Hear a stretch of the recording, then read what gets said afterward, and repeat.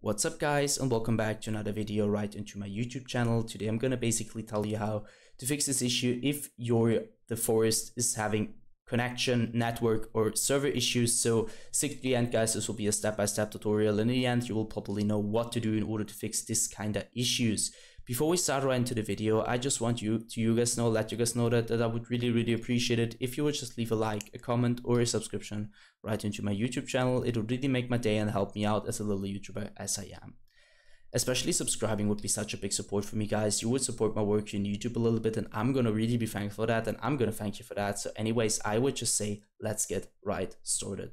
So the first step in order to fix this kind of issue is gonna be to click the Windows key and the R key at the same time. So on your keyboard, do that, and you're gonna see this little tab popping up, and I want you to type in CMD. Afterwards hit enter. And once this tab pops up, I want you to simply type in what I'm gonna type in. So ipconfig /flush DNS and hit enter. Once you did that, I want you to, you're gonna see successfully flushed, and what I want you to do is gonna be to end this task. Next step is gonna be to navigate to your bottom left corner, opening up your settings, navigating right onto network and internet. And next step is going to be to click onto Network and Sharing Center. What I want you to do here is going to be to navigate to the top left corner, clicking onto the second link where it says Change Adapter Settings, and stick right onto your top left corner. Where I want you to simply, there is going to be like Ethernet or Internet, it just depends on what you're currently using. And I want you to simply right click and click onto Disable. Once it is disabled, wait a few seconds and enable it again. Next step is going to be to wait until it's perfectly connected again. So wait patiently, and once it is connected, you should be able to return back to your network and sharing center. So now it's connected, return back.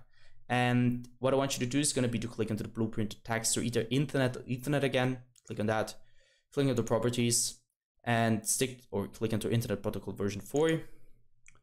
And enable use the following DNS server addresses. On the top, I want you to type in 4 times 8, and on the bottom 2 times 4 and 2 times 8. Afterwards, click OK and apply.